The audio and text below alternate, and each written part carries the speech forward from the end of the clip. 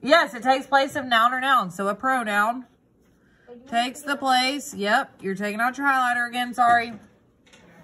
Takes the place of a noun or nouns. Now, what is a noun?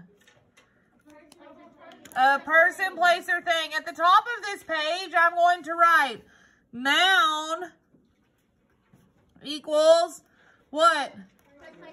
Person, place, or thing.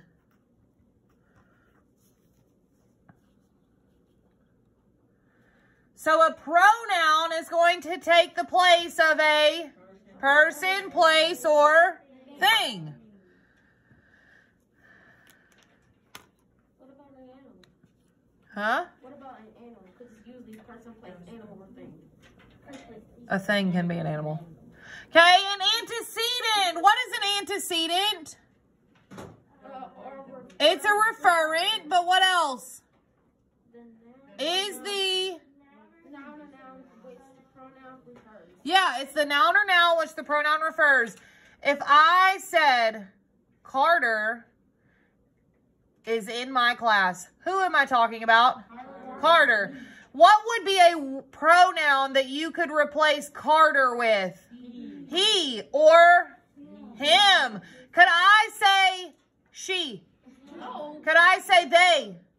Could I say us? No, because I'm only talking about who? Carter. So what would be my pronoun? My pronoun I would replace it with would be what? He. But my antecedent is who? Carter. Okay, so don't worry. We're going to get into that. A pronoun and its antecedent, this is important, must agree in what?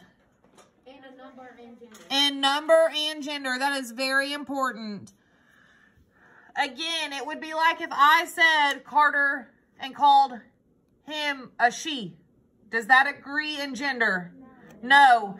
It would again be like if I called Carter they. Well, they is more than one. How many is Carter? Carter's only one, so that doesn't make sense either. So it has to agree in number and in gender. It says, before you use a pronoun, ask yourself whether the antecedent is what? Singular or plural? If the antecedent is singular, what? It's singular, decide whether it's Masculine, feminine, or neuter. Masculine means what? Boy or girl? Boy. Feminine means girl. So I'm going to write that off to the side so that I remember.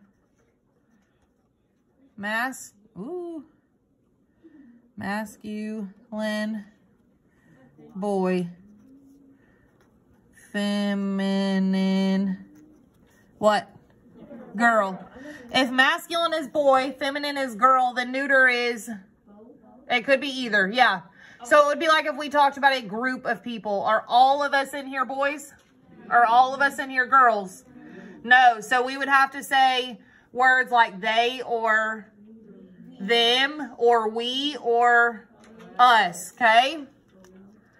Then choose a pronoun that agrees. In the following sentence, the antecedents are underlined once. The pronouns are underlined twice. It says 4 students ate some lunch. They all thought it tasted good. Well, who are they? They are the 4 students. It, what is it? It is the lunch. Okay, so let's look at number 1. Whew, out of breath. I want somebody to read it for me. Ooh, I don't pick on people that ooh me. I sure don't. Trayvon, read number 1 for me.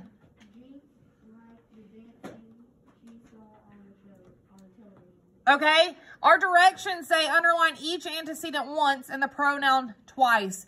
Who are we talking about?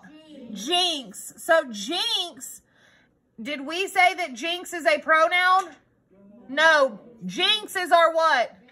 Antecedent. So how many times does it need to be underlined? Once. And Jinx, like the dancing she saw on television, who is she? She is Jinx. So what is our pronoun? She. 3. So how many times do we underline it? Perfect. Okay, number 2. Kaden?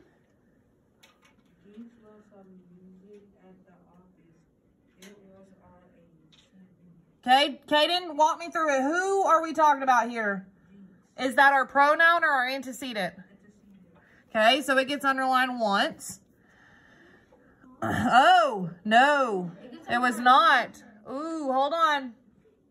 Reverse. Reverse. Jinx is not our pronoun. We got ahead of ourselves. Oh, Kaden, what is our antecedent? What are we talking about? The music. So what is the antecedent, Kaden? What word is the antecedent? Music. And what is its pronoun? It. Thank you, Kaden. Okay, number 3. Blessing, read the sentence. The gym teacher was gone because he was sick. Okay, who are we talking about? Thank you, Blessing. The who, Blessing? The gym teacher, and what is that, pronoun or antecedent? Antecedent, very good. And what is the pronoun that goes with the gym teacher? Blessing. The gym teacher was gone because he was sick. Who is he? The gym teacher. So yeah, he is your pronoun.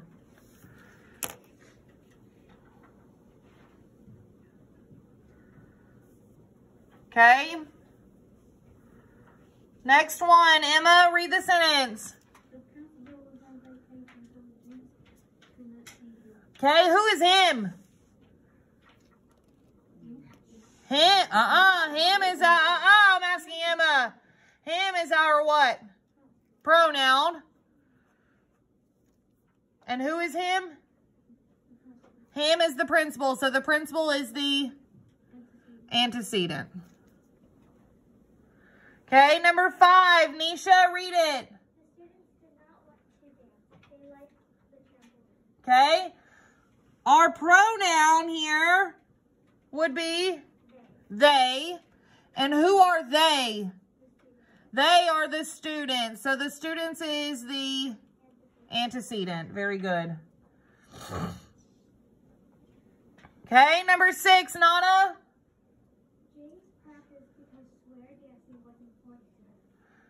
Okay, what is our pronoun? Her. And who is her?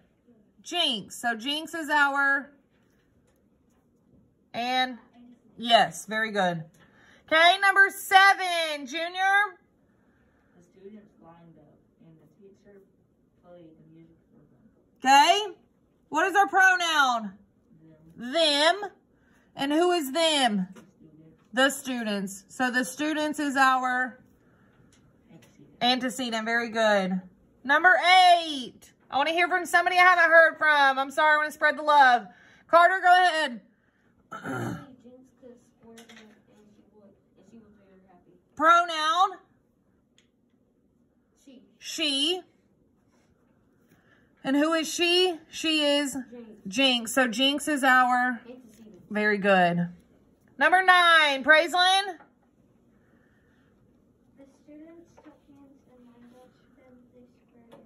Okay, who, or what is our pronoun? They. And who are they? The students. So students is the antecedent. Okay. Ben, go ahead.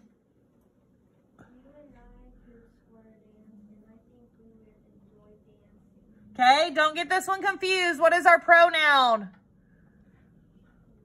We. Yes. Because what is our antecedent, Ben? You and I. That's who we're talking about. We're talking about you and I. Very good. Everybody got it? Okay, we're jumping down there to 11. Write a pronoun to replace each underlined noun or noun phrase. Number 11, I want somebody to read it. Somebody I have not heard from at all that has their mask pulled up. Trayvon? Okay, what's repetitive? What's repeating in this sentence? Josh. So what could we say instead of Josh the second time? Instead of saying Josh got a bruise, we could say he got a bruise. So I'm going to mark out Josh, and on the line I put he. Okay, number 12. Abby, read it for me. Loud and proud.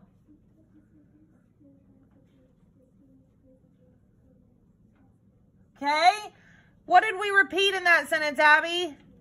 The students. So the second time, I'm going to mark out the students. And what could I say instead of the students? Because the students felt bad for Jinx, what could you say instead of the students? Ma'am? They. Sounds good. Now, this one has another one that repeated. There's something else that repeated in this. Kalia? Ma'am? Jinx. So I'm going to mark out the second Jinx. And we said Jinx is it's a girl. So what could you say instead of they visited her? Very good. They visited her in the hospital. Very good. And this last one, Colt, go ahead.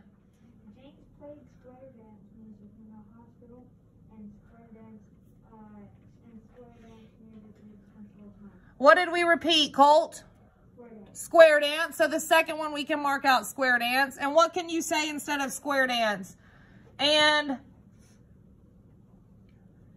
well, square dance music. So that whole thing can be boop.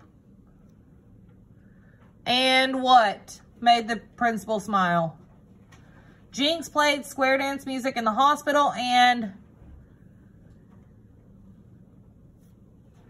square dance music is not a male, it's not a female, it's not a group of people. So what could you say in place of it, Colt?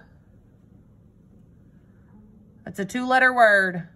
And blank made the principal smile. It. And it made the principal smile. Very good. Everybody got it.